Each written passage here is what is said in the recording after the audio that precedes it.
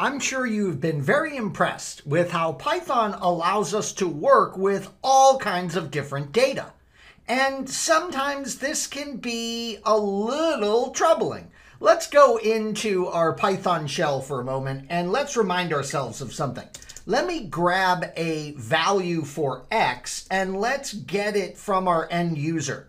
We're going to look at the input function in great detail in just a couple of videos from now. But remember, we can, as we see from the context-sensitive help here, we can put in a string to function as a prompt. So I can say, give me a whole number, for example.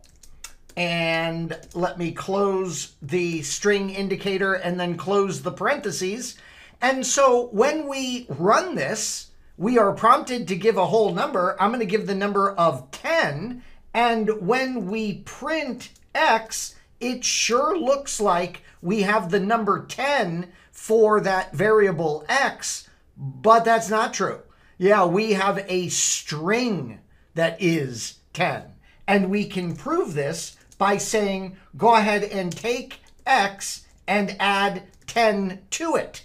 And sure enough, this is where we run against an error that says, hey, wait a minute, you're working with a string value, not an integer value as you might think. So one of the things that is wonderful inside of Python is our ability to take data and convert it as we need it. This is called typecasting.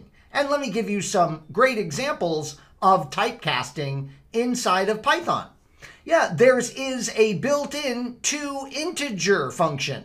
Sure, and the toInteger function is going to do that integer conversion for us. So here on screen, you can say, I am saying integer or int, and then a value of 3.6. That is a float. So what do you expect to happen? Well, I think we should get a result of 3. And that's exactly what happens. How about taking the toInteger function and giving it a string? Yeah, so here I'm saying, give me an integer, and we have a string value of 12. And the toInteger function says, no problem, there is your integer value of 12. Okay, you knew I had to do it. What if we say, hey, go ahead and give me an integer for the string of hi?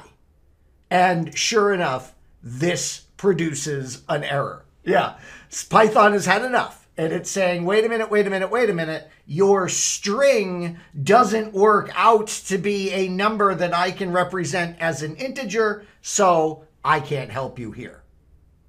Another nice function that we have, as you might guess, built in is the toFloat function. So if I say float and then I give the number 3, an integer number, Python will say, hey, wait a minute, no, that's 3.0, thank you very much. How about float and a string value of 12?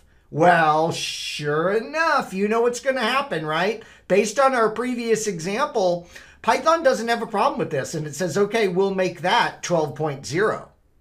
How about float true? Ooh, the Boolean expression of true. Do you remember what numeric value the Boolean expression of true gets? Yeah, it's a 1. So I think if we do a float of true, I think we're going to get 1.0. By the way, remember, there's a lot of case sensitivity inside of Python. So if I were to say float and then true all in uppercase, this would return an error. Notice you can tell that you're in trouble, can't you? And that's due to the colorization. Yeah, when I typed in the Boolean expression of true properly, it was colorized orange by Python. When I typed it in uppercase, no longer making it the Boolean value of true, it produced an error. And we had a visual clue there because, of course, it was not giving us that orange representation we would see with a keyword inside of Python. How about the toString function? Sure, we have a toString function. I could say, give me a string value. Notice it's str. And I could say, give me a string value for 3. And it would say, okay, there you go. Notice it would place 3 in the string indicators. How about string 12.5, a float? No problem. 12.5 as a string. And how about giving us a string of the Boolean true?